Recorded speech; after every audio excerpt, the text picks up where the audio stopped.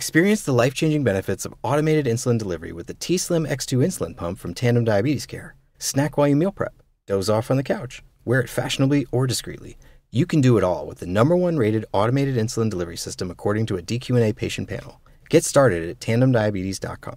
RX only, indicated for patients with type 1 diabetes 6 years and older. Warning, Control-IQ technology should not be used by people under age 6 or who use less than 10 units of insulin per day or who weigh less than 55 pounds. Safety info available at tandemdiabetes.com/safety-info. This is a CNA podcast. Walk anywhere in Singapore and you're likely to come across a construction site. Singapore has been described as a concrete jungle, and it is, much like other big cities of the world. And the constant building of homes and offices is an essential part of life here as the city continues to bustle and grow. But this construction produces a huge amount of greenhouse gases. In the fight to stay an economic powerhouse, can we simultaneously design buildings which help in the fight against climate change? What's the role of the architect in this process? And what does it mean for users of buildings like you and me? Welcome back to the Climate Conversations. I'm your host, Julie Yoo. My guest today is Lee Polisano. He's an architect and urban designer behind some of the world's most sustainable buildings, skyscrapers, and districts. Lee, welcome to the Climate Conversations.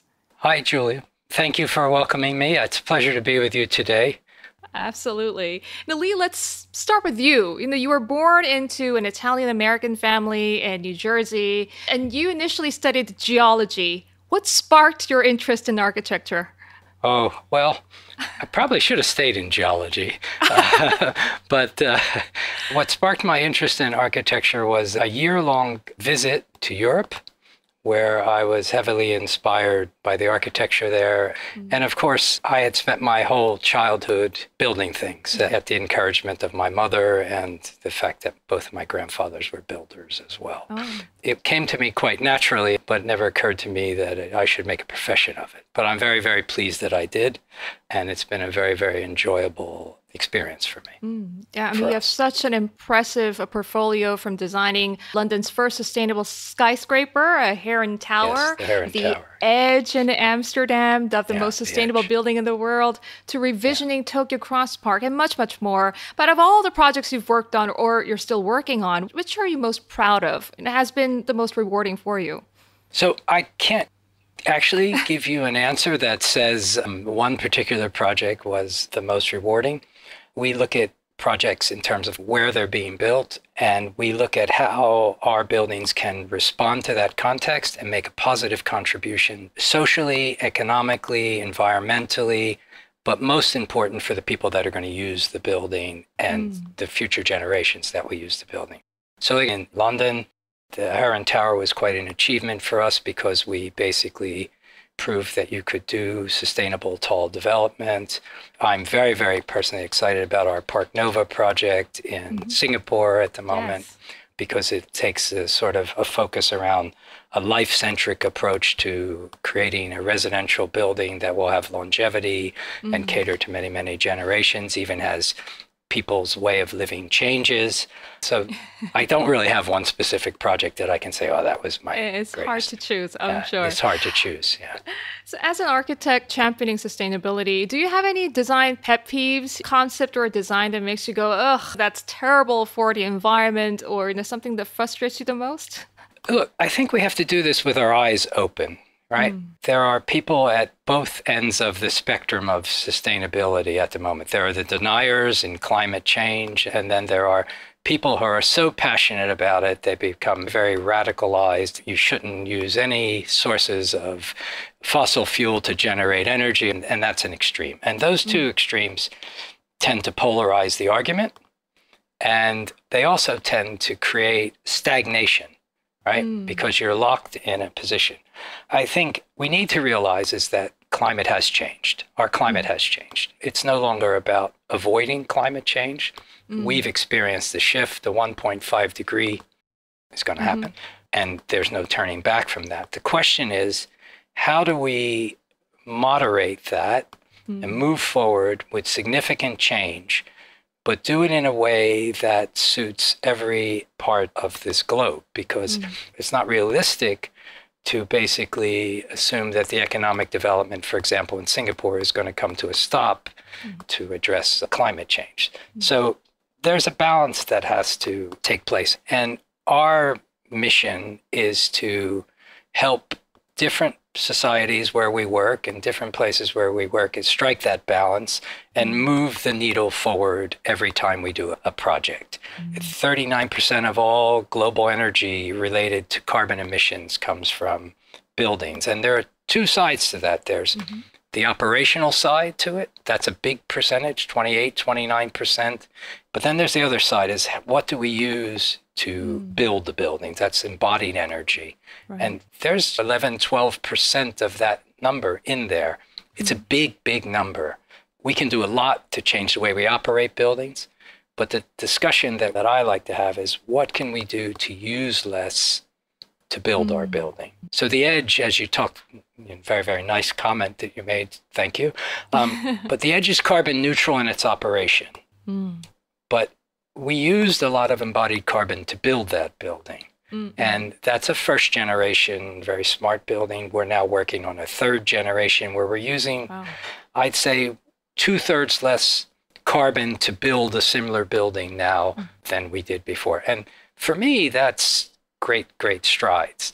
But I think it all comes back to one big thing. We as a society and countries and all have to work as hard as we can to decarbonize our grid. And once we've done that, a lot of these other things will fall into place very, very naturally. I mean, it all sounds great, but there are those who believe like sustainable buildings or eco-friendly residences, those initiatives are costly, more expensive.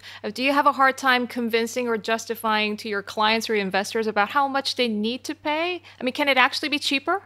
So it's a really, really interesting topic, and we could spend all day just talking about this because they are more expensive right now. But there are a lot of forces now that are helping to rationalize this. And I use the example that 25 years ago, I wanted to buy recycled rubbish bags. So I went to the store and there were 4 of them, a pack of 4 for $10. And for $10, I could buy 60 non-recyclable rubbish bags. And the reason for that is that there was no commodification of the biodegradable rubbish bags at the time. There was no market for them. Nobody wanted them. Right. So as time went on, there was more and more demand for them as people started to care about it. The price came down and you created a market for these products. And what we need to do is to create and commodify products that basically create sustainable development. Solar, wind, things like that. The various recycled components. In our studio here, we're growing structural components out of mycelium at the moment, testing the capabilities of things like that. So once you commodify these things and they become readily available, the price will drop and the applications will become more and more common. But at the moment, to do a lot of these things, to build in timber or to do a lot of low energy solutions or to use groundwood and do all these things, you are making a more expensive building. Now, as energy prices go up in some countries, and it's not that same everywhere, the cost of operating buildings offsets that cost. The edge payback was 7 years at that time. So it offset the cost within 7 years, which is not a long time in the life of a development. But it is a discussion we always have. It's not an easy discussion. Investors now are very interested in ESG. So a lot of the money now that's going into real estate development is coming from ESG sources. And people that occupy buildings want to feel like they're in a building that is sustainable. So that's also a big driver for people in development. Would you say the demand for eco-friendly, sustainable buildings are growing at the rate that you want? Yes, I think in certain parts of the world it is growing and it is considered to be a value add, particularly here in Europe. But that hasn't creeped in at the same rate in other countries. We're having these conversations in Singapore at the moment. We're having them in Japan. We're even having them in the Middle East. We're working with people in India who have basically decarbonized their construction processes. So it is happening at different rates. And what is helping it is legislation, right? Governments are legislating and things to happen. That's both good and bad, in my opinion. It's good because people do it. It's bad because it only lets you do the minimum to pass the legislation. My own opinion is government should be incentivizing people to make these changes as opposed to punishing them if they don't. Because if you incentivize, you get more innovation, you create change quicker, and you facilitate new products that come on the market that can be used globally in a faster way, right? Simple economics. Up next, you'll hear Lee Polisano share what's the one thing he would change about Singapore's built environment.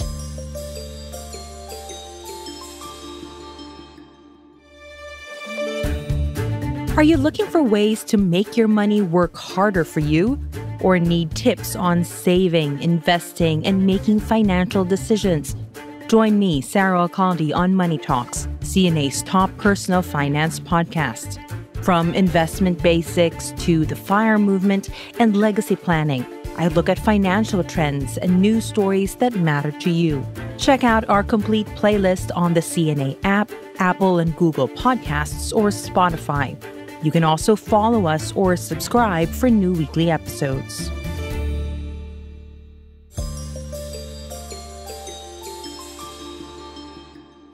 So if you could change one thing about Singapore's built environment, what would that be? Well, the policies to create development in Singapore are very good and very interesting. I think the move to creating more usable public spaces is something that the URA is working on. I think to help that debate, how buildings frame and create public spaces. And of course, we have a climate in Singapore that isn't always conducive to staying outdoors. But there are lots of environmental strategies which can move that needle and create comfortable places, even in extreme climates. And I think there's real opportunities there.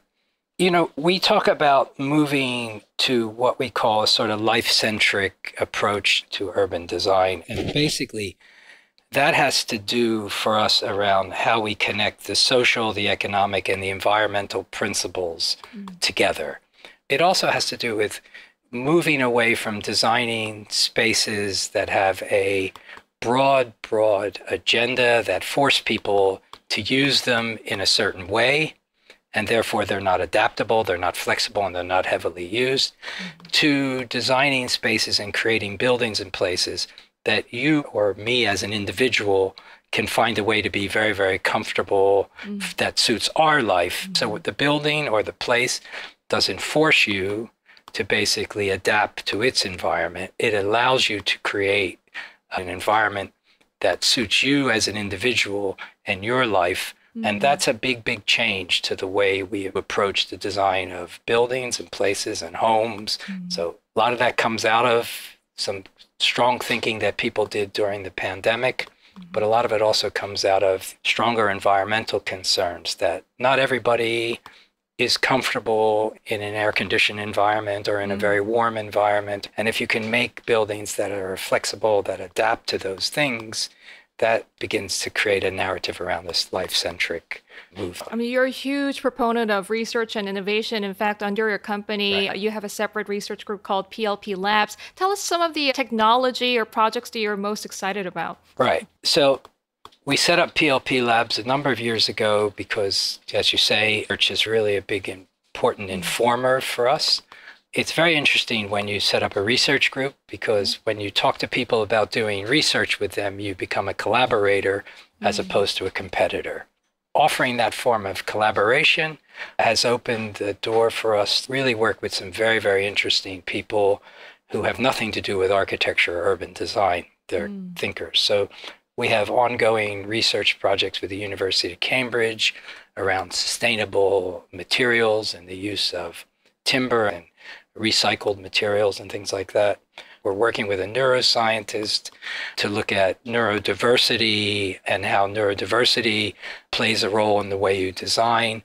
But we're doing other things. So we're doing pieces on the importance of culture in cities on what makes a city a fair city for everyone, because Singapore is not a good example of this, because it is reasonably fair in terms of its city and people there are well looked after. But there are a lot of cities where there's quite a big disparity between socioeconomic groups.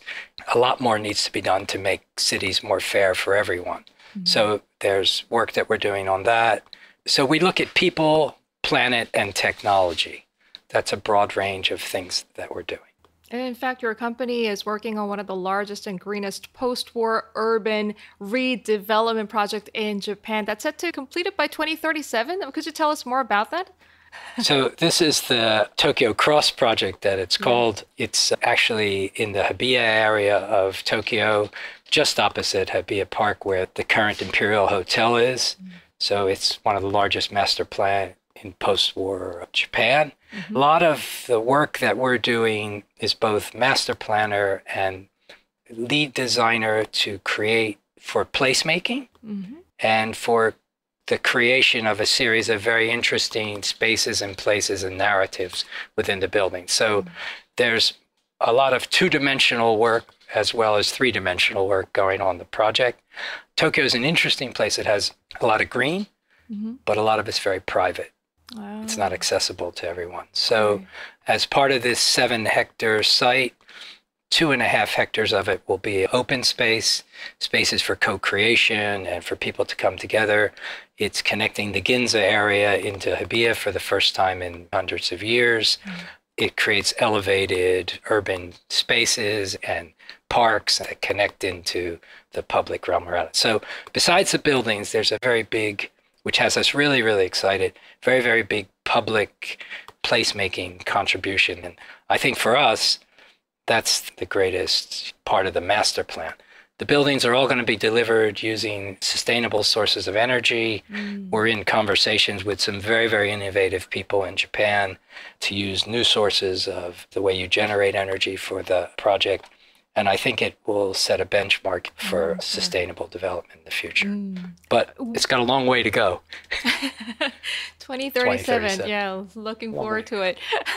Lee, before I let you go, tell us your vision for buildings in the future and how do you hope to impact the next generation?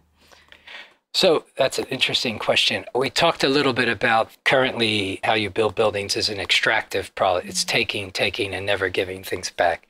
The work that we're doing on the future of buildings and the future of cities and the sort of nature of smart cities is to get to a point where our urban development is a closed system, where generating the energy that we need to operate the building itself, we're never using new energy.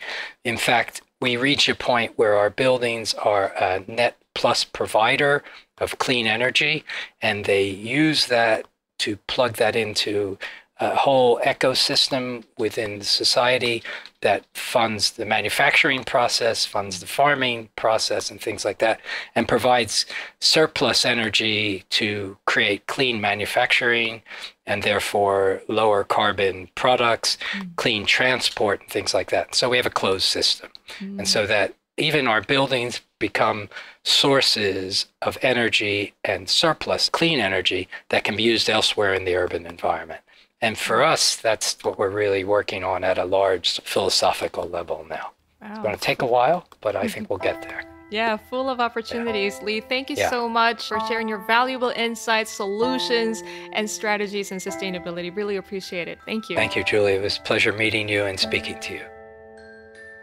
Well, thanks to my guest, Lee, and all of you for tuning in. The team behind the Climate Conversations is Jacqueline Chan, Joanne Chan, Tiffany Ang, Daniel Lee, Crispina Robert, and me, Julie Yoo. Do like and subscribe to this podcast. Thank you for listening. Bye for now.